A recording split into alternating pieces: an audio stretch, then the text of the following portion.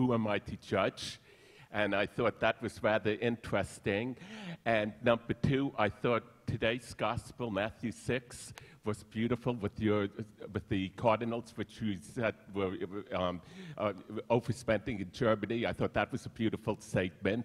And finally, I met Cardinal O'Brien at the Seminary of the Immaculate Conception. I don't know if you know who he is, but he gave a powerful talk describing what it was like to elect this Pope and how fast they came to electing him.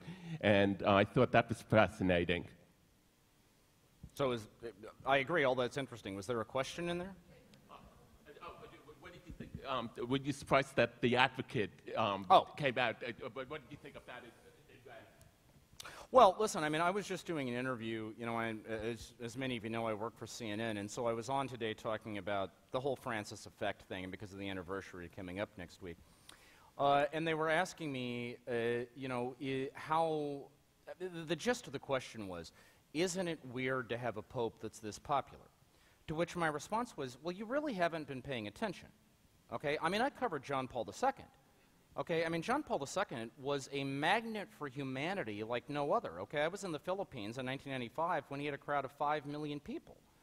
And actually, if you look at the Pew numbers that are coming out tonight, what they will tell you is that as popular as Francis is, his numbers are still slightly lower than John Paul II's were at his peak. So, you know, it's not a novelty to have a popular pope. The novelty about Francis, okay, I think, is that he is every bit as popular outside the church as he is inside the church, and in particular, he's popular among secularists who for a long time have kind of had a chip on their shoulder about the church.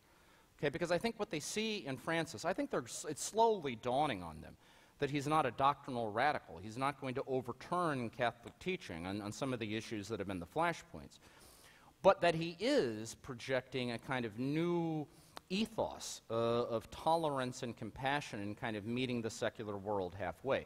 So the Advocate thing, look, I mean, part of this you have to understand is that there's no hotter commodity on the global stage right now than Pope Francis. I mean, to be quite honest with you, the Advocate could publish the phone book, and if they put Francis on the cover, they would sell a couple million copies, okay? So part of this is just mercenary logic, all right?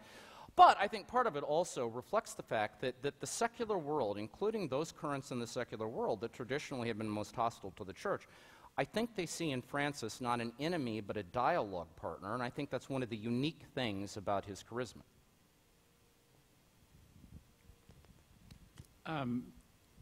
Was there an event or a trend that led us to having this wonderful man elected Pope?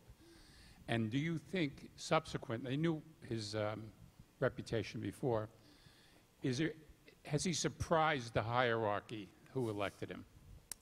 Yeah, the buyer's remorse question, right? Was there an event? Yes, there was an event, ladies and gentlemen, and let us dare not forget this. Let me say, I said before, I have covered 3 popes. Okay, John Paul II, Benedict, and Francis. Of the 3, the one by far that I know the best is Pope Benedict. I had covered him during most of the 20 years that he was the Vatican's doctrinal czar. I wrote a biography about the guy. I know him very well on a personal level, as opposed, you know, in addition to his policy stands and all of that. I find, and this is all by way of saying, that I find myself feeling a little protective of Benedict these days because I am enormously frustrated with what I see is an insipid narrative that has taken shape in my business, which I would term Benedict bad, Francis good, okay, as if Francis is somehow a repudiation of everything that Benedict stands for. And you will find this, if you want a classic expression of it, go read that Rolling Stone story, you know, which sets Francis up as the complete antithesis, and it uses adjectives like draconian and disastrous to characterize Benedict and so on. What we dare not forget is that none of what we were seeing from Pope Francis would be possible had it not been for the single most revolutionary decision made by any pope in the last 600 years, and that was Benedict's decision to voluntarily renounce his office. Okay? I mean, yeah, Francis is a maverick and an innovator, but you want innovation, ladies and gentlemen, there isn't a single thing Francis has done that holds a candle in terms of unpredictability or innovation to Benedict's decision to resign. Yeah, okay, there were a handful of popes who'd resigned before, but the circumstances were wildly different. I mean, they were either facing internal schism or foreign armies. Okay, in terms of the circumstances in which Benedict resigned, it was basically unprecedented. So I would say that was the event. And it's not just that, by Benedict stepping aside, then of course they had to elect another pope. But Benedict resigning utterly changed the dynamics of the election of March 2013. This was the first papal election in 600 years, and again, under these circumstances, the first papal election ever, okay, that didn't follow the death or, in effect, the involuntary removal of a pope. Okay? And I'll tell you, having covered the conclave of 2005, here's what happens when the cardinals of the world come to Rome to elect a pope after the old one has died. You know what happens when a public figure dies. There is a global outpouring of tribute and grief and commemoration and, eulogia, right, of the guy who has just died. I mean, if you were in Rome in 2005, I mean, the global outpouring of affection and love and sense of loss over John Paul II was just unbelievable. I mean, the city of Rome will tell you that in those days when John Paul's body was on display in St. Peter's Square and anybody could come by and pay their respects, some 5 million Italians showed up and some 5 million people from outside Italy showed up to file. I mean, 10 million people, okay, over the course of roughly 10 days. I remember on CNN, we interviewed one guy. He was from Chicago. His family's Polish. And when he heard the Pope had died, he was a bus driver, if I'm not wrong, I mean, a blue-collar job.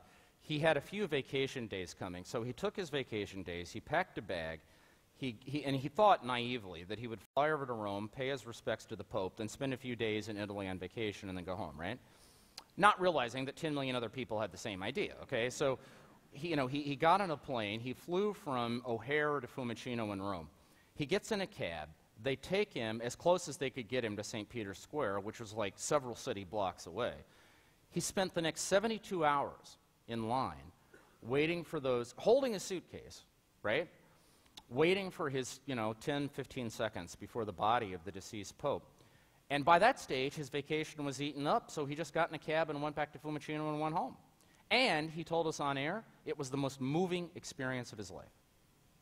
Now, you multiply that by 10 million times, that was the story of those days. My point is that creates a psychological context in which the cardinals become incredibly invested in continuity, okay? Because the atmosphere suggests to them that the papacy that just ended, was beloved and massively successful and all of that. And that's, I think, how Ratzinger got elected in 2005. What I called in my book on Ratzinger the funeral effect. Okay, it was a massive continuity vote. Now, when Benedict decided to step aside rather than waiting to die, what he did is he allowed the cardinals to have a conversation about the state of the church that was not influenced by the funeral effect. Okay, he allowed them to take a much more objective and measured and balanced look about where things stood and what the church needed. And I think that was a huge ingredient in preparing the way. My point is that if you want somebody to thank for the Francis effect, okay, don't thank my business in the first place. Thank Pope Benedict, because he's the one who made it possible. Okay. Now, the buyer's remorse thing. Look, I have probably, over the last year, since the conclave, I have probably talked to... There were 115 cardinals who went into the Sistine Chapel. Obviously, 114 came back out as cardinals, okay? Of that 114, I've probably talked to 40, 45, so take this for what it's worth, okay? But the read I get from, so that's like what, maybe a third of the electorate? The read I get from that third is that there are some things about Bergoglio that are absolutely what they expected, and some things that were just not on their radar screen. Okay, so the two things that they will most commonly tell you that were what they expected, the profile on Bergoglio in Argentina was that he was this humble, simple man of the poor. So those elements of his papacy track exactly with what they thought they were voting for. Also, the profile on Bergoglio in Argentina was that he was a good manager, a good administrator, good leader, ran a tight ship. Worked his own phone, made his own decisions, was very engaged at the level of detail. And that certainly is how he is proving to act as Pope, and that, too, is very much what the cardinals wanted, and they're getting what they voted for. Okay? Now, the two surprises would be, another part of Bergoglio's reputation in Argentina was that he was politically and theologically, he was seen as a conservative, This is largely because there was a falling out in the Jesuits during the 1970s over liberation theology, and he was on the conservative end of that debate. And also because in 2010, there was a big dust-up in Argentina over gay marriage, and he took on the Kirchner government, against the gay marriage law. Actually, if you drill down in both of those cases, it's a lot more complicated than I just made them sound. So the surprise for many cardinals is how much of a moderate he's turned out to be as pope. I mean, he's certainly not a liberal, but he very much is a moderate, man of the center, fundamentally unideological. Okay? Whereas the cardinals thought they were voting for a reasonably conservative guy. Now, for some, this has been a pleasant surprise. For others, not so much. But in any event, it's a surprise. Okay? Now, the truly surprising thing, and here I can quote Cardinal Tim Dolan of New York, who is one of the guys I've talked to about this. And I asked him the very question you just asked me, to what extent is Francis a surprise? And what Dolan says is, hey, we knew we were voting for a man of the poor, and we knew we were voting for a good manager. What we did not know is that we were electing a rock star. Okay? That element of Francis has been a surprise. But let me tell you, it's not just a surprise to the Tim Dolans of the world, who frankly had never met Jorge Mario Bergoglio before March 2013. It's been a surprise to people who knew him in Argentina. I mean, case in point, I told you a moment ago he's given 5 major interviews since he's become pope, right? So in the space of a year. Do you know how many interviews he gave during his 15 years as the Archbishop of Buenos Aires? 5. He's given him as many in 1 year as pope as he did in 15 years in Argentina. People who covered this man in Argentina will tell you that, first of all, he hated appearing in public. He hated being in the spotlight. He hated being on stage. He would avoid it like the plague. And in those rare instances in which he did have to appear in public, he would typically come off as boring, dull, and gray. He was known in Argentina as the bishop who never smiles, believe it or not. I mean, just as an exercise, for those of you who are web literate, go home tonight and Google Bergoglio Buenos Aires and look at pictures of him as Archbishop and compare them to pictures of him as Pope. You will notice an astonishing difference. I mean, let me put it this way. When I was in Buenos Aires, I went to visit his sister, Maria Elena, who is his only surviving sibling. It was a family of 5, and those 2 are the only ones who are still alive. She lives in this kind of very modest home about an hour outside Buenos Aires. And I asked her this question: what do you think of the transformation that's come over your brother? You know what her answer was? I don't recognize this guy. I don't know who he is. So the point is, this was a surprise not just to the cardinals who elected him. I mean, it's been a surprise to his best friends. There is a kind of transformation. And I was telling some people at dinner tonight, I'm not a mystic by instinct, okay? I don't automatically look for mystical explanations to things. But I do think there is a kind of mystical dimension to this transformation that's come over Bergoglio that you can't ignore. He's told the story. He said that after his election, he went into the Pauline Chapel in the Vatican before he stepped out into the square because he wanted to pray for a few minutes. And in that moment, he has told people that he had an experience of God. He had some kind of brush with the divine that left him with an interior sense of peace and freedom that's never left him. So, I mean, I think that result was essentially unpredictable, okay? And that it certainly has been a surprise and a revelation to the people who elected him. I think we have time for about 2 more questions, if anyone has any. I think on that side now. I want to refer to his not only verbal messages, but his nonverbal messages, and it deals with his selection of the recent cardinals. And one report in the paper was that, when you come to be ordained a cardinal, we don't want extravagant parties afterwards. I would like to get your read on that, whether that was an attack directly on people like Timothy Cardinal Dolan, who brought 1,000 people from New York when he was made a cardinal, or is it an effort to reduce the classism that's in the church with the bishops and cardinals, and as opposed with the lay people? Sure. So if you didn't quite catch the question, Pope Francis just celebrated a consistory, which is in the event in which the Pope creates new cardinals. And in advance of this consistory, he had sent out a letter to the 19 new cardinals he created saying, please make sure that your celebrations are, after the event, are modest and sober and, animated by a spirit of concern for the poor. Let me say, first of all, I love Pope Francis, but as a guy who covers the Vatican, I'm a little worried, about this whole dialing down the sumptuousness of it, because I loved those receptions. I mean, I love the goblets of wine and the shrimp cocktail. And, I always tell people I'm all for the option for the poor as long as somebody else is making it, But no, was that an attack on Dolan? No. I mean, listen, let me make this point, okay?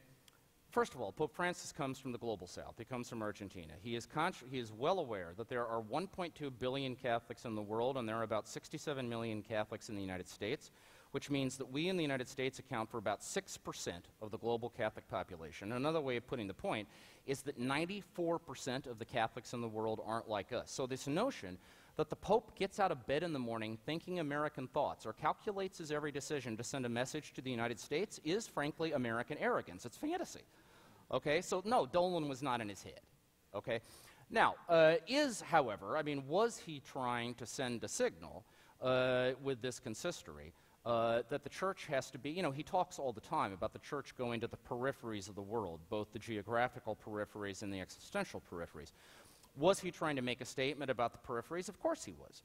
And not just, by the way, I actually think this is a footnote, this business about making sure your celebrations are sober, okay? The fundamental way he communicated that was the choice of the people he made cardinals. Okay, bear in mind, 19 new cardinals, 16 of whom are under the age of 80 and therefore eligible to vote for the next pope. Only 4 Vatican guys and only 4 Europeans. The rest of them come from all over the world, including the first ever cardinal from Haiti, okay, cardinals from Burkina Faso, from Ivory Coast, all 3 of which are on top 10 lists of the world's most impoverished nations. And in each case, if you drill down, it's not just that he chose cardinals from poor nations, but in those countries, he bypassed the archdiocese and made cardinals out of humble bishops from some of the poorest and more obscure dioceses in those countries. So even within those countries, he was going to the peripheries. Okay, and I think that was I wrote that this was the consistory of the poor. Okay, I think that's the message that Francis was looking to send. And by the way, I think it's very clear that guys are getting the memo, in terms of what Francis wants. I went to several of the receptions after this particular consistory, and I will tell you they were distinctly more modest than has often been the case. And finally, one point. If you want to find somebody who, a cardinal to hang the wrap on of having, over-the-top consistory celebrations, it really wouldn't be Tim Dolan, because most of those 1,000 people who came over were actually, cops and firemen and blue-collar folks. You can roll the clock back to when Ed Egan became the Cardinal of New York. The famous story was that there was a member of his consistory delegation who was staying in the that hotel that's down in Piazza Minerva, I forget. This is the Hotel Minerva, okay? Who had to file a police report because $10 million worth of jewelry was stolen out of the safe in her room. Okay, raising the question, who in the world travels with $10 million worth of jewelry? That was a kind of gold-plated consistory delegation, and I think that's the kind of thing that Francis is trying to recalibrate. Hi, John. Hello there. Thanks for the words tonight. I have 2 things I'd like you to comment on. One is the story today from the interview about retirement. So Francis was commenting about the new post-Vatican II bishops who now retire, leading us to think he may retire himself after Benedict's lead. He's 77 now. He could wait till 80 or 81, 82, 5 years maybe at the outset. Maybe you'd like to comment on that. Second, the formation of the Secretariat for the Economy and Cardinal Pell's appointment. Love to have your idea and read on that and how that may be setting up a parallel curia model to sort of fix what's going on there. Okay. So let's take those questions in order. First, if you didn't quite get this, the Pope gave an interview to the Italian paper Corriere della Sera. I mentioned that. One of the elements in that interview was the issue of papal resignation. And basically what Francis said is, look, you know, Benedict resigned, other popes may resign, we don't know. Because this came up in the context of the guy who was doing this interview asked him about a question about his relationship with Benedict. Okay, and he said, we have a great relationship, we talk all the time. He had a great line. He said, Benedict is not a statue in a museum, right? You know, I mean, he's a guy that, you know, I want to get his advice and his counsel and so on. And he also said something very interesting, which is that he said he and Benedict had talked, because, you know, Benedict, when he resigned, said, I'm going to be hidden from the world. That was his famous line, I'm going to be hidden from the world. Francis said, I've talked to him, and I've told him I want him to come out. I want him to be more involved in the life of the church. I want people to see him. And that's what led him to say, you know, in the old days, people used to get weirded out about the idea of having a retired bishop in the diocese while there was a new bishop, that somehow that would be confusing or disorienting. And by now, it's just, you know, second nature. No Catholic is confused about who's actually in charge. And his point was that we'll get to the same thing, you know, with a retired pope. And he clearly left open the possibility that other popes, himself included, may resign, although he clearly did not make any commitment to do that. You know, there is a lot of speculation that Francis may well choose to do that. It certainly would be in keeping with his personality. You know, not only the humility and simplicity, but also the desire to, in some sense, demystify the papacy. Right? And, I mean, you know, if you notice, he rarely refers to himself as Pope. He much more commonly refers to himself as the Bishop of Rome. And so I think the idea of stepping aside as bishop would not be a stretch for him theologically or intellectually.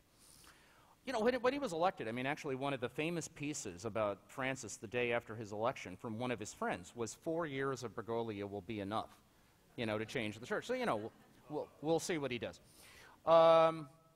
And then the new thing on the economy. If you don't know, Pope Francis recently decided to create a new department in the Vatican called the Secretariat for the Economy, which is basically a kind of centralized finance ministry, giving it the kind of power of the purse. That is, the power to inspect the books of every other office in the Vatican, to impose annual budgets, to conduct quarterly reviews, basically to impose fiscal discipline.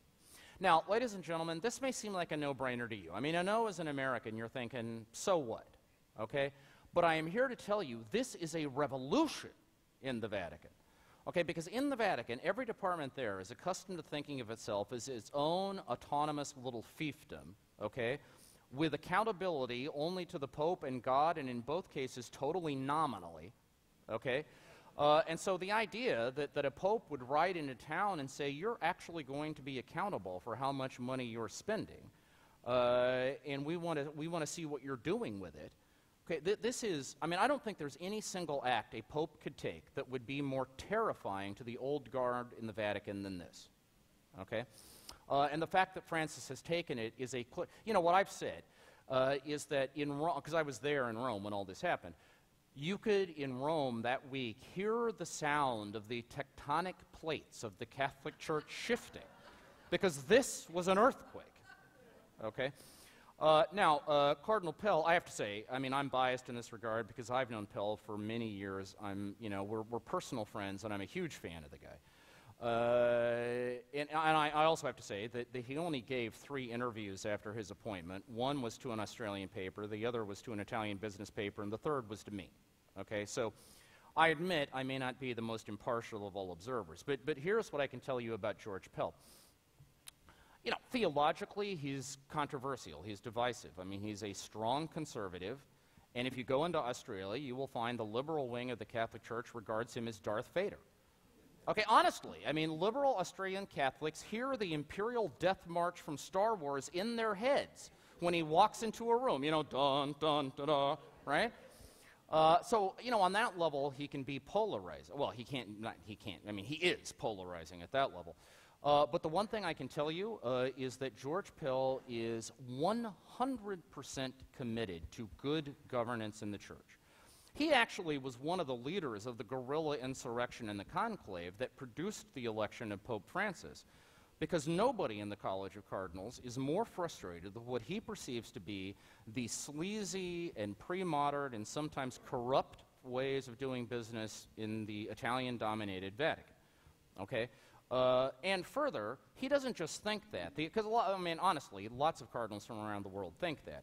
But what makes Pell unique is that he has the backbone to get this done. The thing you have to understand about George Pell is that when he was a teenager, he was a star Australian rules football player. People thought he was going to go pro, okay, until he blew his knee out.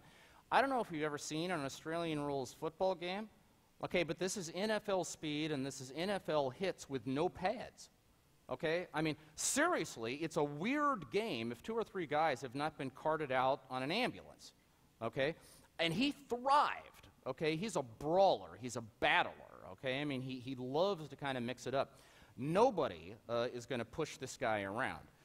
And so I am convinced this is not cosmetic reform. This is real reform. I actually wrote a piece in which I said this whole thing,